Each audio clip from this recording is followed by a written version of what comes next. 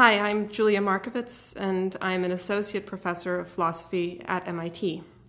Today, I'm going to talk about utilitarianism. So I spend my time thinking about morality, about what makes actions morally right or morally wrong, and I wanted to talk today about a very simple, quite popular answer to that question, a moral theory that goes by the name utilitarianism. Utilitarianism has a lot going for it, but it also raises some very interesting worries, and I'm going to talk a bit about some of those. So utilitarianism is the view that actions are morally permissible if and only if they produce at least as much net happiness as any other available action. In other words, the more happiness and less suffering that results from our actions, the better the action is. And the right action is the one that produces the greatest balance of happiness over suffering. In fact, according to utilitarianism, any other action is morally wrong. This utilitarian principle is supposed to be absolute and all-encompassing. It will tell you for any decision whatsoever exactly what you should morally do, and it admits of no exceptions. Utilitarianism has been around for a long time, but it gained a lot in prominence and popularity in the late 18th century, due in part to the work of a British philosopher named Jeremy Bentham. Bentham published a long defense of utilitarianism called An Introduction to the Principles of Morals and Legislation in 1789, but he was also a very politically and socially active guy. In fact, he was an early defender of economic liberalization, freedom of expression, the separation of church and state, women's rights, animal rights, the right to divorce, the abolition of slavery, the abolition of capital punishment, the abolition of corporal punishment, prison reform, and even the decriminalization of homosexual acts. Remember, this was 1789. Bentham recognized the moral importance of these rights, many of which are now uncontroversial.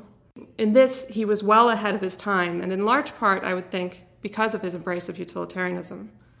That, for me, counts heavily in favor of it as a moral theory. And in fact, aspects of utilitarianism can look very hard to resist. We can break the utilitarian thesis up into two parts: a theory of what is valuable and a theory of right action, given what's valuable. First, the theory of what's valuable.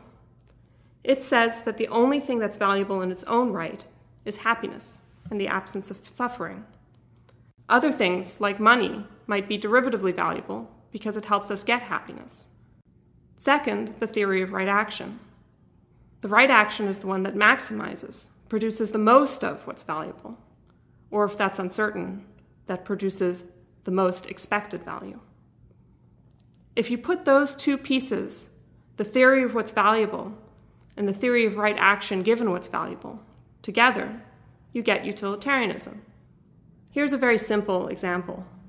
Let's say I'm a doctor and I have only 5 doses left of some very scarce medicine. In an emergency situation, I'm left with 6 patients, all of whom need the drug to survive. But one of them, let's call her needy, will survive only if I give her all 5 doses of the drug. The other 5 patients can survive on a single dose each, and we can assume that I know nothing else about these patients.